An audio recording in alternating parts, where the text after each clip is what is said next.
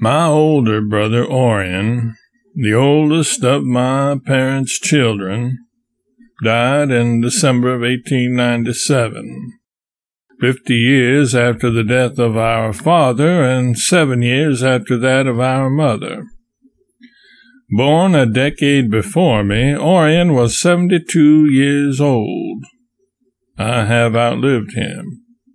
I have outlived all of my siblings, although at 74 I am not yet as old as Familia was when she died. She was just short of 77. I have no burning ambition of overtaking her in that way, though.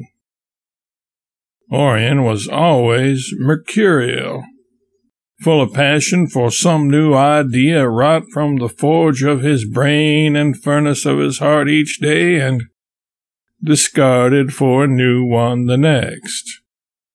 And in between the laying down of one enterprise and the taking up of the next, periods of dense gloom would descend upon him.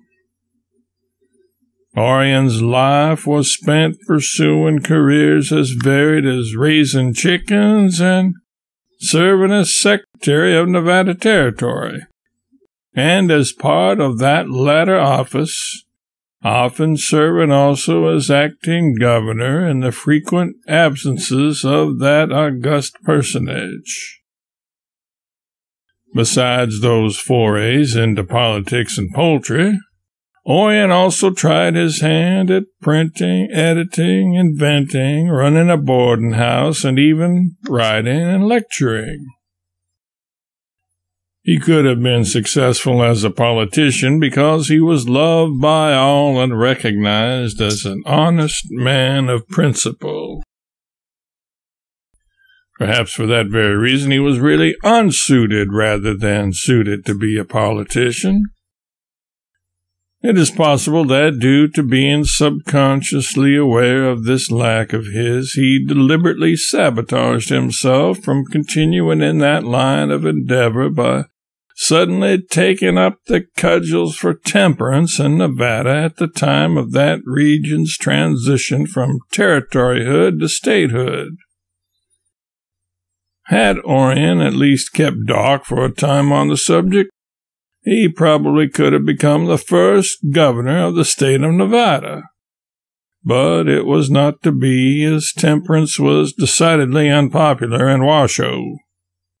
So he returned to the Midwest in his more accustomed way of life, living hand to mouth and eventually becoming reliant on me to subsidize his flights of fancy.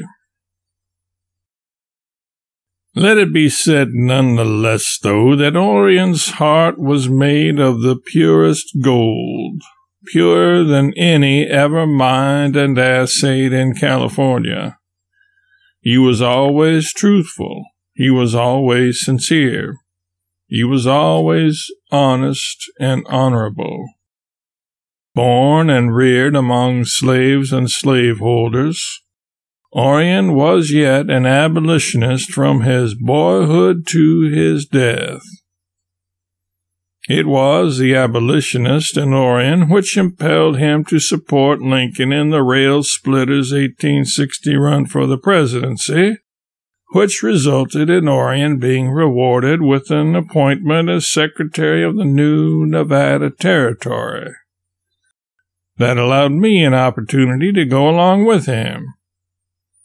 Although I paid the stage tickets for both of us, as Orion had no money at the time, it was really he who made a way for us to go there. If I had not gone west then, what would have happened in my life? What would have become of me? I could easily say I owe everything from 1861 on to Orion, or even to Abraham Lincoln, or Harriet Beecher Stowe, our former neighbor in Hartford. It all depends on how far back you want to take things and how deeply you are willing to examine them.